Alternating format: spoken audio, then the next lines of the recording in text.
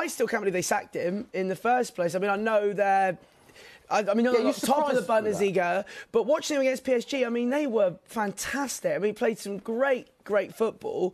And I think the thing as well I like about him is even when they got Cancelo in on loan, he was like, at the end of the day, I'm going to play my system, and if you don't fit it, you can't play. And that's João Cancelo. So he obviously, I think as well, what Tottenham need is that, as you were saying, that longevity, someone that's not going to cut and run. I think they need someone for 3, 4, 5 years, that project. And I think he'll be a great fit. And the fact that he's open to talks, positivity-wise, that seems fantastic. There is a lot of confused fans of other football clubs going, what? Saturday Social is powered by EA Sports FIFA 23 with PlayStation.